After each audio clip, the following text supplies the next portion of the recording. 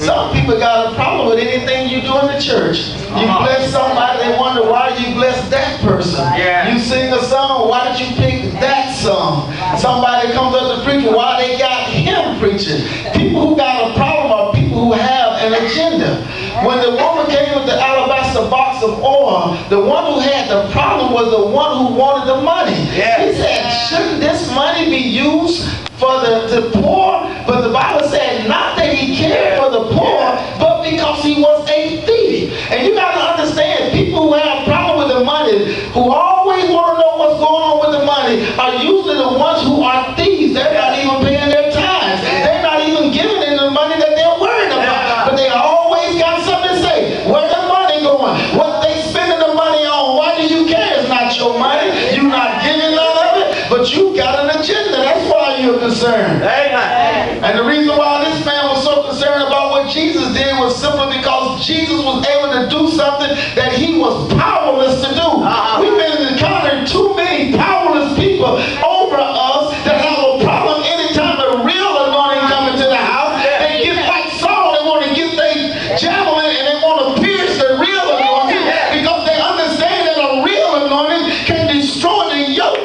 A real anointing can lift up the heavy burden. A real anointing can set the people free. And sometimes folks just don't want you to be free. They rather have your mind and your attention set on them instead of God.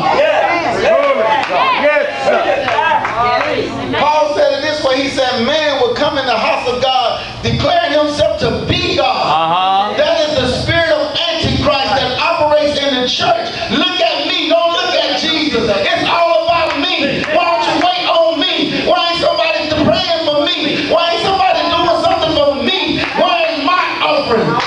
My God. Thank you, Lord.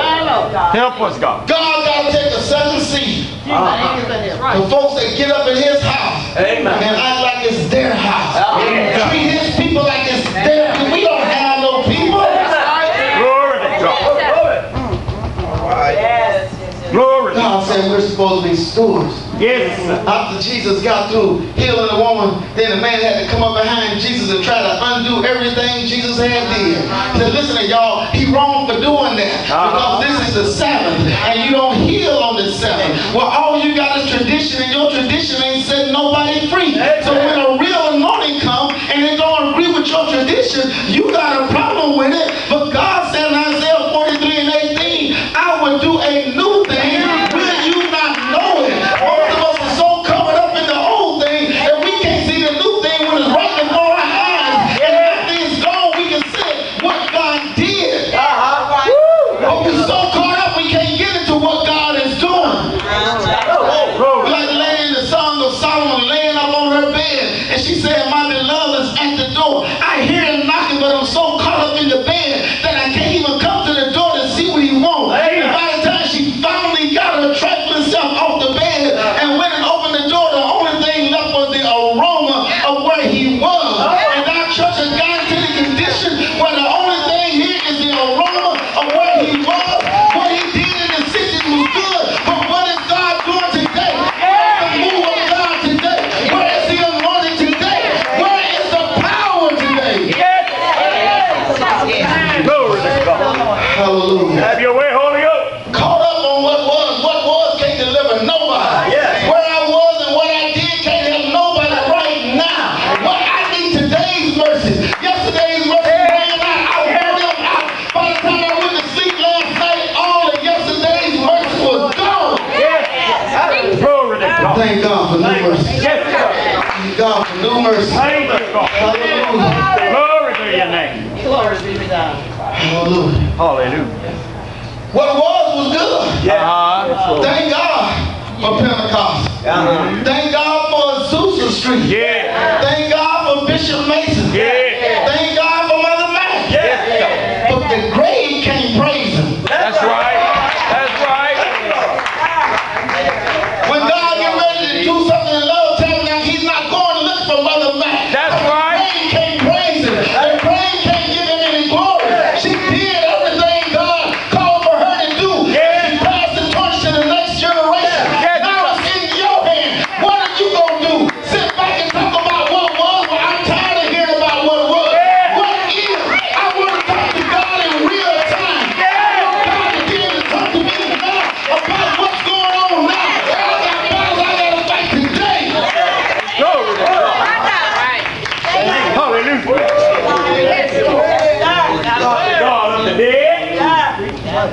Glory to God.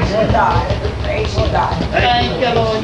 Just praise him, baby. Hallelujah. Just praise him. No, quit living with that man you're not married with. Then praise him. Come on. Give him an acceptable praise. Come on. Sacrifice of praise. Praise because you gave up something you don't want to give up. Praise because it hurt you not to do what you really want to do. Praise him because it is a sacrifice of praise.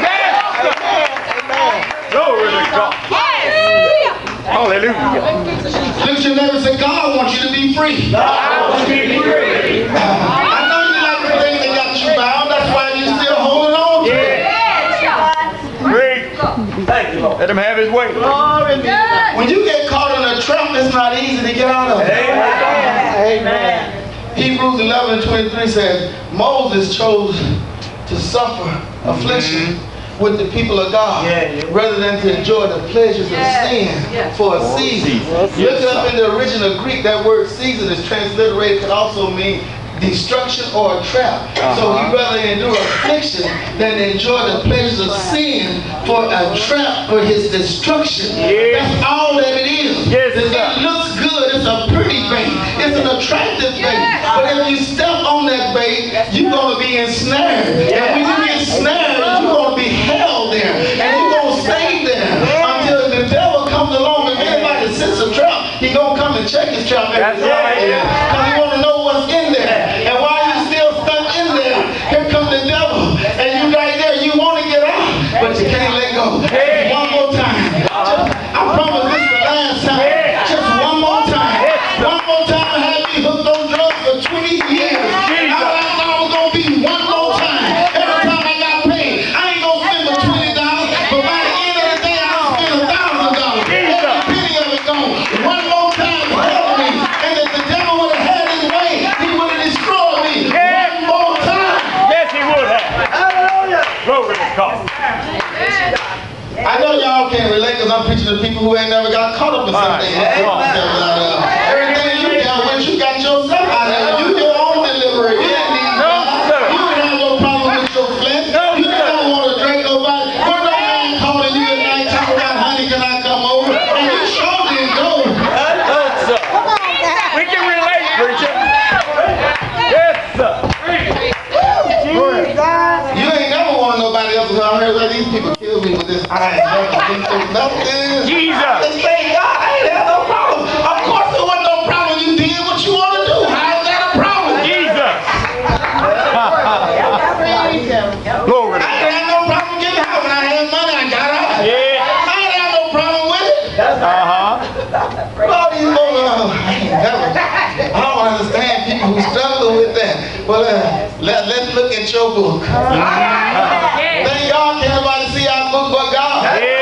We got some stuff in our book. We smile like we ain't did and we shout like we ain't did. But we got some stuff. Some of that stuff is on yesterday's page.